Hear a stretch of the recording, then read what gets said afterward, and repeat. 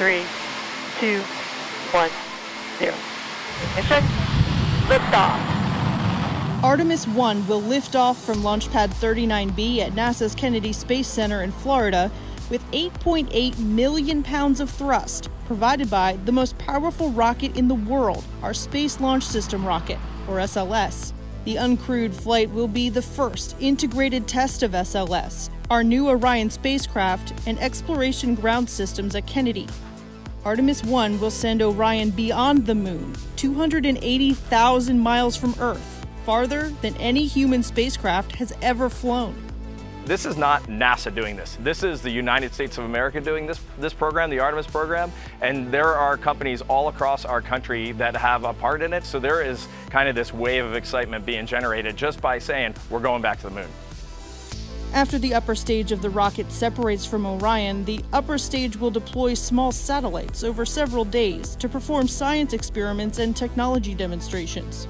Orion will make its multi-day outbound trip to the moon, propelled by a service module provided by the European Space Agency. Engineers will test Orion's systems on the way to the moon. Then, Orion will fly about 60 miles above the lunar surface, using the moon's gravity and engines on the surface module to enter a lunar orbit.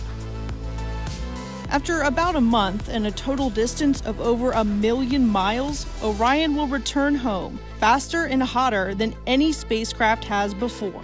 A primary goal of Artemis I, ensure Orion safely returns to Earth before we fly with humans. When we do, we'll build our capability for sustainable lunar exploration, preparing us for missions farther into the solar system. Initially, what we'd like to do is start establishing a presence on the moon. So we're going to establish going back there on a regular basis, and then we'll end up setting up Gateway, and we would launch to the Gateway, and from Gateway land on the surface of the moon. We are there for weeks, months on end.